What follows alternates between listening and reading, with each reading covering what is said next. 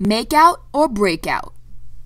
This game is called Makeout or Breakout. And I'm going to name...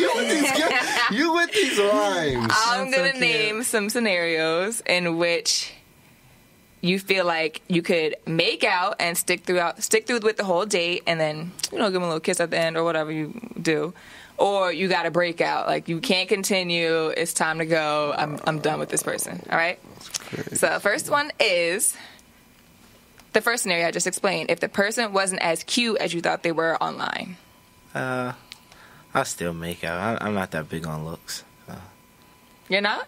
Yeah, I don't really care about That's the new bills or the old bills? I mean, it's still old me. Okay. That's all my friends like, hey, you date ugly girls. Now I don't care. Wow, they say you date ugly. Yeah, That's I'm cute enough for us to still have a pretty baby. Aw, that's kind of... But I like personality. But that was actually kind of cute, too. I like personality more than I like looks. And I like,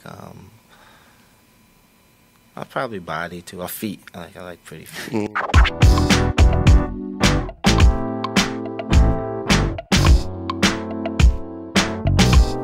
One day, like after a date, and you're really feeling them, but mind you, it's really early.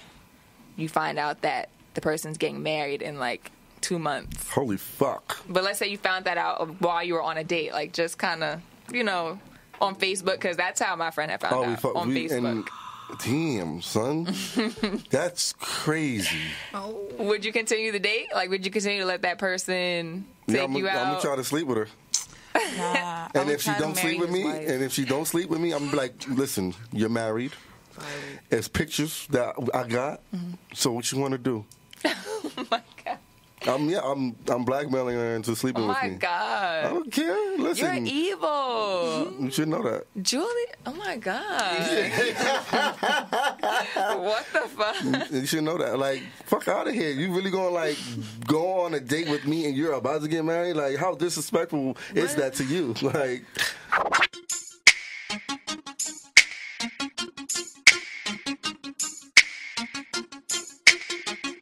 What if you're out on a date and the person you were with got too drunk? Like sloppy drunk. Oh shit, this sound like me. Oh no, I'm taking her home. And this is like first date. Wait, no, I'm taking her to her home. Oh yes, please clarify that. He lying again. I don't want no sloppy drunk women with me.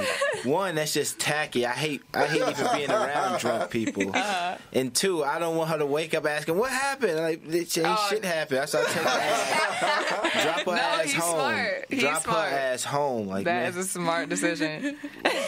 One. Plus, I hate overly drunk people. It's not even like... Especially when you're sober. Yes. When you're sober, when I'm sober in a room full of drunk people, I have like this radar. Like I can predict what they're going to do next. Like this bitch is going to step on my shoe. Oh, God. This bitch is going to spill her drink on my shirt. This bitch going to fucking lean on my hair and snatch my wig off. Like I don't got time.